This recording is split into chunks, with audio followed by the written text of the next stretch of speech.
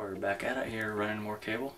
So right now, it's just going to be me running cable by myself. So what I've got here is I've got my rod already taped up with 2 wires. I'm going to be doing this middle bedroom upstairs.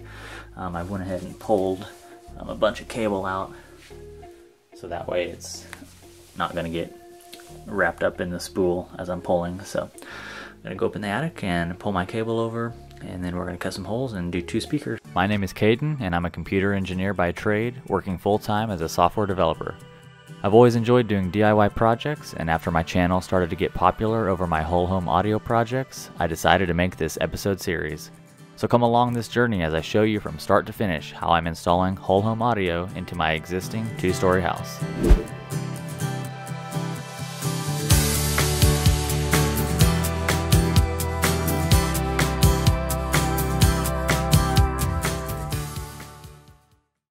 I just wanted to point this out. So I'm right here. Here's where I poked my hole through for where I want to put my speaker.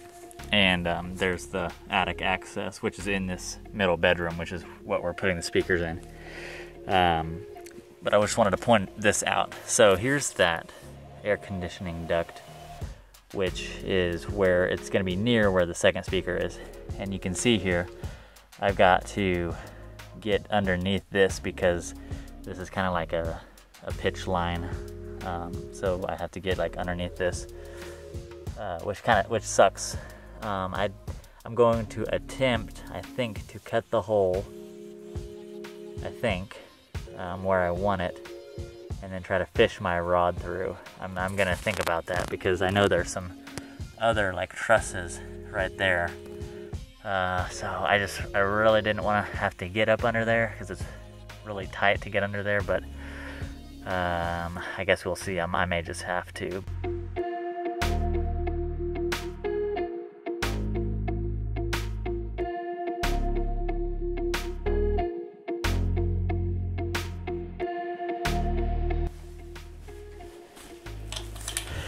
Okay, I wanted to show you this. Sometimes I get a question, can you put ceiling speakers right up to a stud?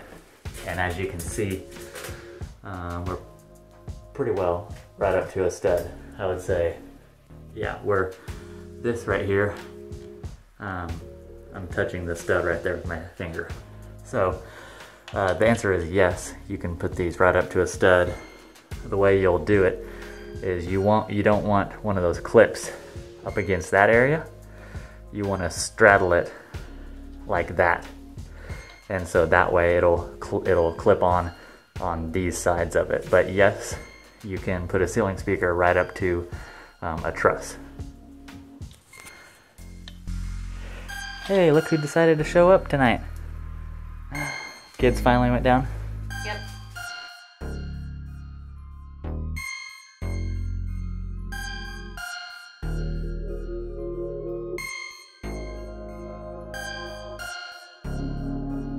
Okay, one down. Okay, we found our spot that we're going to put it, and so now Caden is tracing it, and then we'll be cutting it out. So let me see that. I had to move it a little bit further this way because the way that the ceiling slanted, there's actually like a little like supporting truss that goes right here, which is where I wanted to put it. So unfortunately I had to move it back a little bit, but I think it'll still be okay because it should be in line with this vent. But luckily I used my hanger method, and I had poked some holes in here and realized this was not a good spot because of that truss. And so thankfully I'll be able to take some paint and patch up my little holes that I did, so it's not a big deal. But again, very important to make sure you kind of investigate first before you start cutting.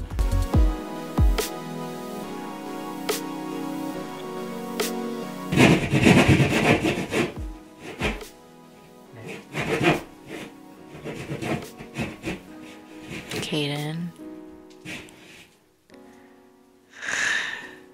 Let me get up in the attic. I may have hit a stud or something. So what I'm going to do is go up in the attic and take a look, and then we'll find out. I can hold it. Alright, so I went up in the attic and I looked again, and I hadn't quite gotten over far enough. So what I'm hitting at this point is a stud, that supporting thing that I told you that goes this way. And this is okay. I just drew on here, so I'll just have to paint a little bit if it doesn't get covered up by the ring on the speaker. But what I'll do now is I'll take my template, and knowing that that's the furthest that I can go, I'll now change that and I'll draw on the template, and that will become the leftmost part of my speaker, and then it'll extend a little bit more over onto this side. So we'll basically just redraw and then cut, and our leftmost part of the speaker will be up against the stud right here. So theoretically, if I take my hooker, this should be clear right here, and if not, then I know I need to go over a little bit.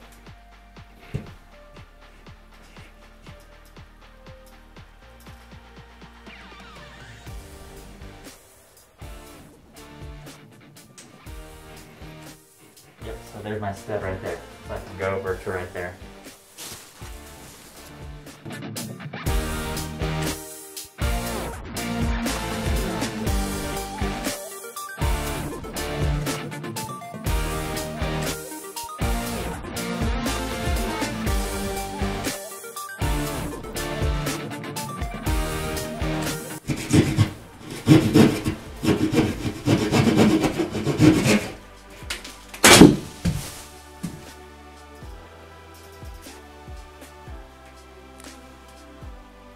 Alright, let's see. So, right here is what you can see I was talking about, that there's this piece that went this way. So we're gonna have to be butted up against this. And then the only thing that should show is just this little pin mark that I did. None of the cuts, because I kind of positioned the template so it would cover up the cuts. So none of the cuts should show. And so let's get the speaker up, and then I'll show you one more time.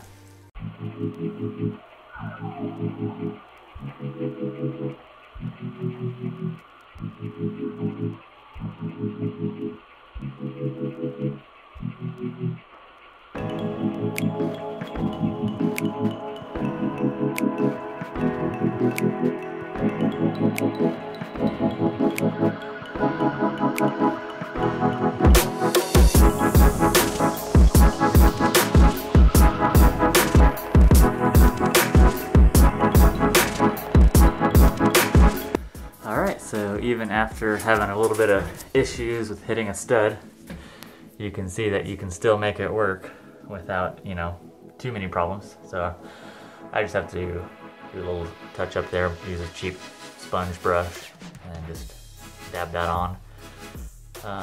Yeah, if you don't have recently painted ceilings, which luckily we do down here, then you will probably find yourself in a situation where the white ceiling paint is going to be brighter, and so in that case you may be forced to paint the whole ceiling. But luckily in this case we just painted these about a month or two ago, so shouldn't have any issues with that. Okay, so tonight's goal is to get the kitchen speakers up, and so Caden is currently working on marking the spot for the first speaker that we are going to be placing in. Anything you want to add to that, babe? Nope, I'm just, I went ahead and I marked, or I'm using my magnet, and I think I located where the studs are. And then for this, because this ceiling type is not as forgiving as that popcorn ceiling, so if I were to cut outside and hit like a stud, it's not quite as forgiving since this is a different texture. So what I've done is I've kind of located the studs, and then I put my template up, and I marked 4 dots on all 4 sides of the circle, which would represent the farthest that I would have to cut. And so I poked my hanger up on all of those 4 corners, and I think we're clear. So I think that means I should be able to get a clean cut all the way around. So that's what I'm hoping. All right, let's get her done.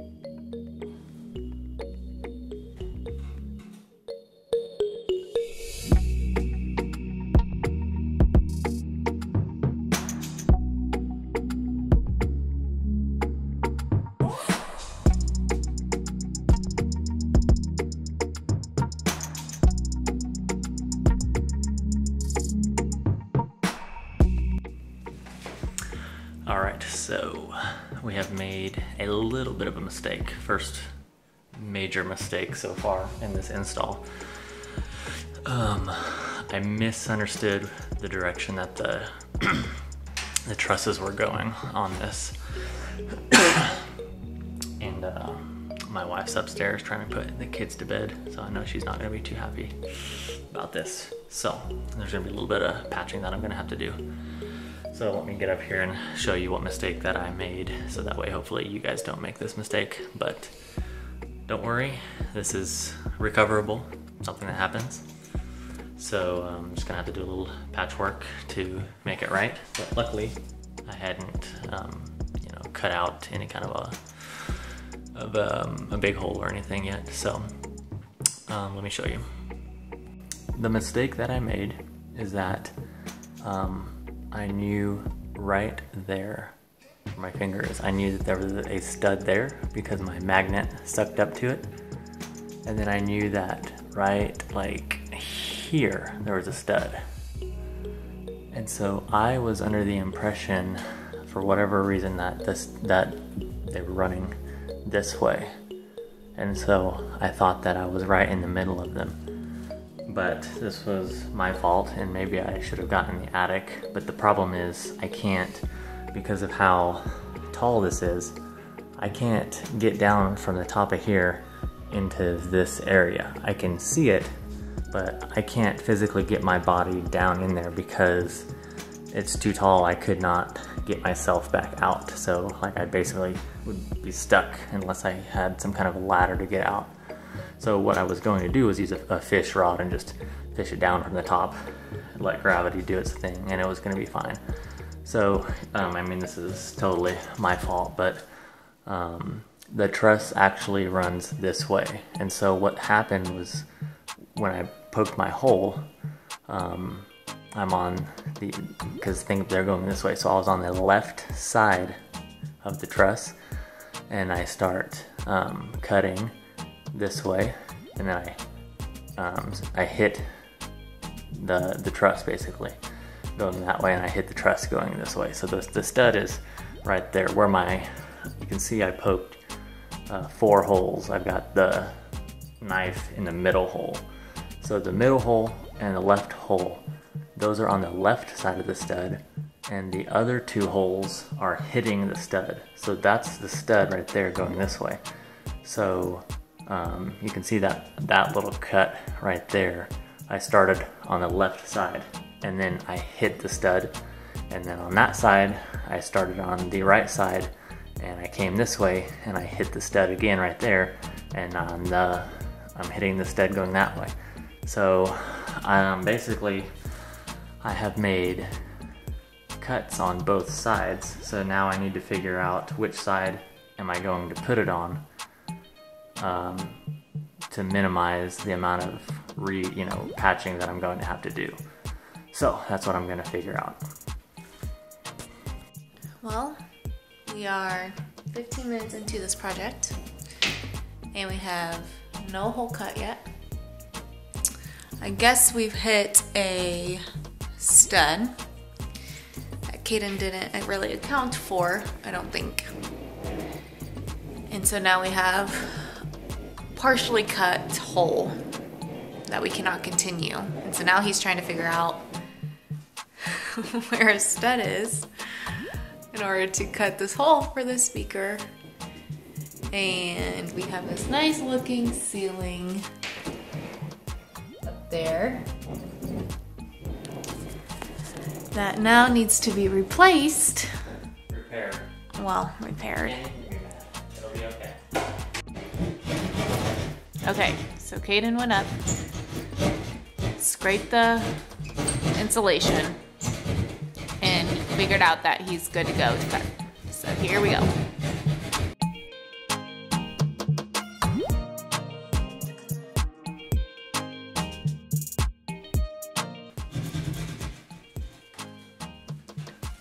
Yay, we got a hole. We're back in the kitchen, getting the rod and the cable pulled out. And there we have it.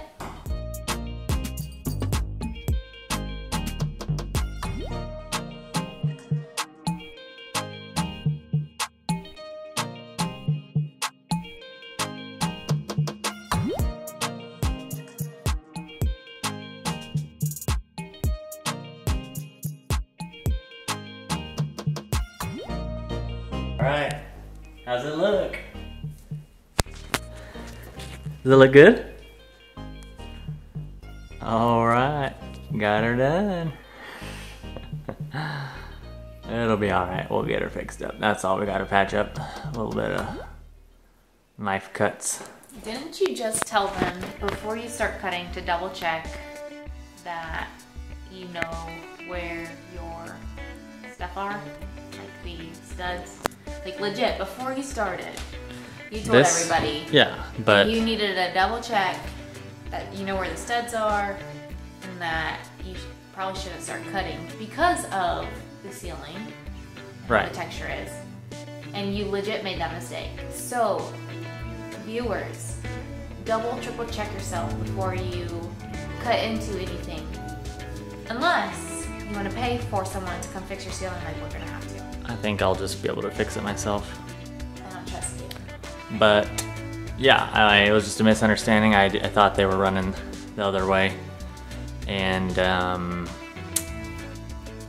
yeah, I mean, it's something like this is gonna happen, and it compounded the issue, the fact that I couldn't get on top because I would have followed the same methodology where I get up there, I move the insulation, and so I just, you know, this compounded the problem. So that's all right. I would rather it happen on this side of the speaker than I would over here.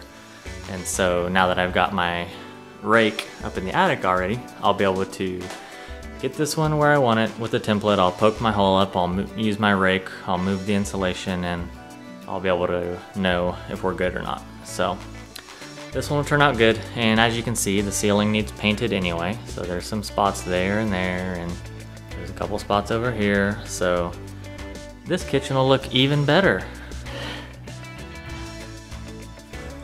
Real quick, I wanted to show you what I was dealing with. So here is that, that's the enclosure for my shower in the bathroom. So down here, if I shine my light, you can see the, I think you can see the white cable. Actually, I think you can see the top of the ceiling speaker right there.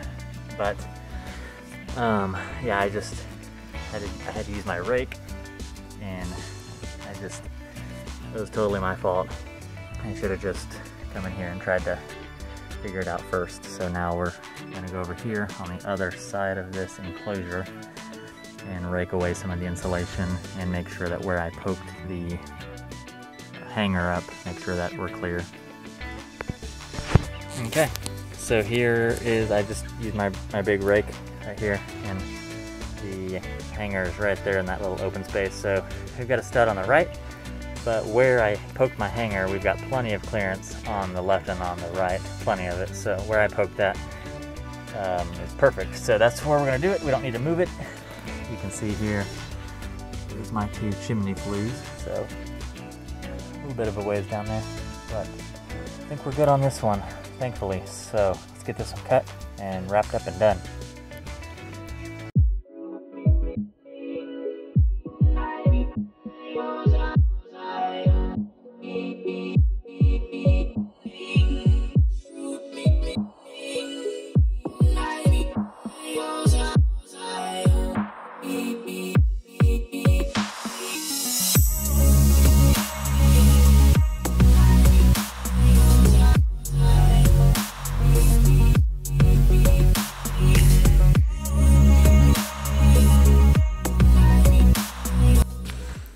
How's that one look? So much better. Yeah, that one's good. Then you got that eyesore. We'll get it patched.